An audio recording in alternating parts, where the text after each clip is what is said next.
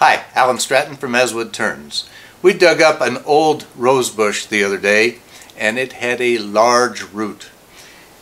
And so I decided to turn a vase. Now this would be a standard way to turn a vase, but look what difference there is.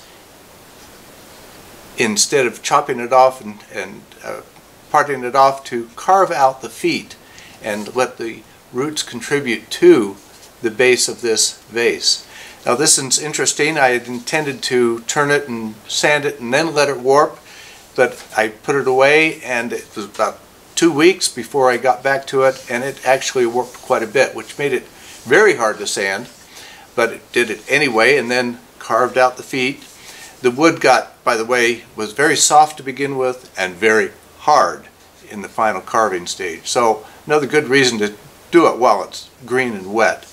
But this vase has an interesting texture and feel because of the warp. It's got a significant shift over to one side seemingly, some bark inclusions, and I like to touch this one. So let's turn this vase out of the root of a rose bush. This rose bush was likely over 25 years old. Sorry, rose lovers. It was in the wrong place at the wrong time. It was a chore to dig up. When I saw the size of the root, I thought it might be a candidate for some sort of vase. It's pretty wild, but I might be able to get something out of it.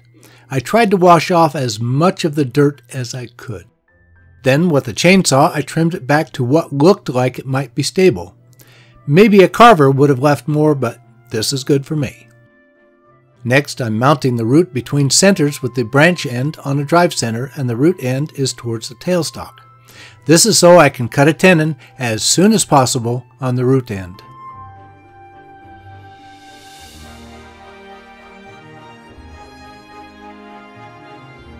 But the wood wants to escape.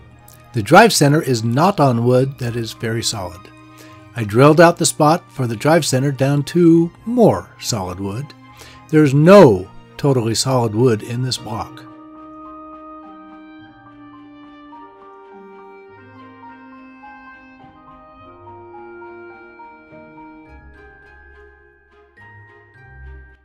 Then continued to rough around the block with my large bowl gouge. I'm starting to believe that there is some sort of vase inside this wood. It is just not easy finding it. Finally, I can cut a tenon and prepare to reverse the mount into a chuck.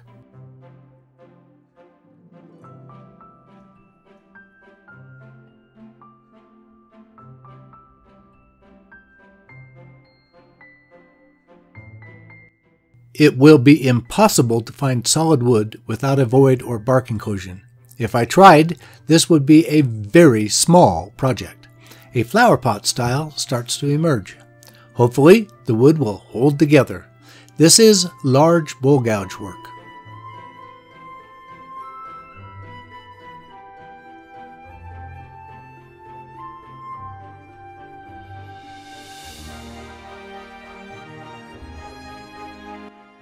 Next, to hollow the vase, I decide to drill out the center with a Forstner bit. The bit is large enough that the chuck can follow the bit deeper into the hole.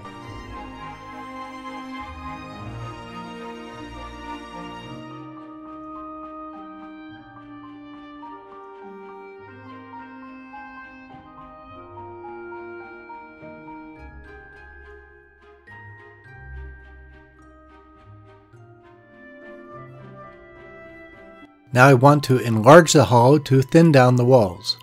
I don't trust this wet wood to stay secure in the chuck this far out from the chuck. I'm not going to risk it, but I have a DIY steady rest that will resist the lateral pressure from my tools. This steady rest has come in handy many times when the project is long and far out from the chuck. I do the hollowing with a large bowl scraper.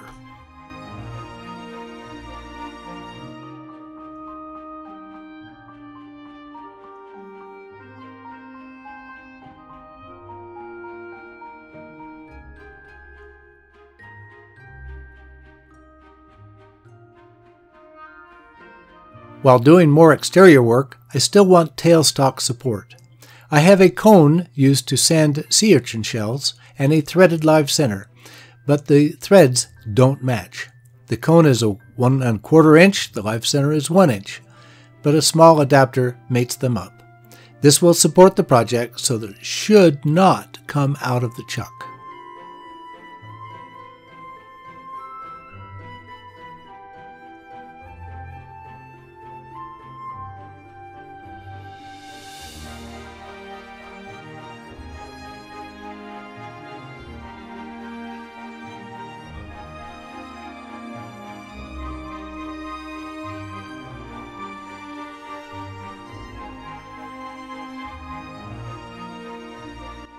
I tried to start sanding with 80 grit, but the sandpaper loaded up almost immediately with wet wood. I decided to put it in a paper grocery bag for a day or two to allow the surface moisture to evaporate. This will make it easier to sand. It turns out that I left it for almost 2 weeks. Wow, it has moved. It feels very dry now. The root end at the tenon has warped outward, making my tenon almost useless. It seems that the top of the vase has shifted over about half an inch. The wood is wavy all over. The bark inclusions have shrunk back and cracks have expanded. But I hope I can save it. I had intended to finish the vase before it warped, but it beat me to it. There is no way that this tenon will hold in a chuck, and no good way to recut the tenon.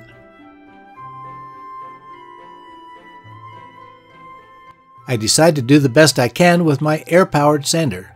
Yes, the pad will follow the bumps and grooves, but given the shape that the vase has assumed, that's okay with me. I will not power up the lathe. The lathe is now only a handy tool holder. Even now the chuck is not holding well, so I use that sanding coat again to support the other end. It's pretty sloppy, but good enough for sanding. Originally, I had planned to part off the vase about 1.5 inches from the very end. With this sloppy end, there is no way to safely do this, so I'm resorting to my right angle tool with a rasp bit. As I take off the wood beyond the tenon, I'm thinking about how far I need to cut it back and was looking at how the individual roots have spread out and the bark inclusions between them. So instead of hacking off the bottom, I'm going to follow the roots and use them as feet. I wish there were only 3 so they would self-level, but there are 4 roots, but I'll use them anyway. I switched to a smaller rasp bit in my high-speed carving tool. Boy, this rosewood is hard now that it is dry. This bit allows me to get into the smaller areas to improve the flow of the wood. Then I sanded with cloth-backed sandpaper to remove most of the rasp knobs. After sanding, I'm finishing the vase with walnut oil. This rose bush root has given me quite a ride. I paid attention to the wood when it said to keep the roots and not cut them off. This has given it a taller profile and tells a very different story. I'm a root, not a trunk. I'm unique. The wood has an interesting texture with bumps and hollows. It grows up from the base. I like it much better with the feet. They fit. Please give this video a thumbs up, subscribe on my website, tell your friends, and send me your comments and questions. Every week I make a new wood turning video and add to the over 400 videos to choose from on my website. Please wear your full face shield anytime the lathe is running. Until next week's video, this is Alan Stratton from As Wood Turns.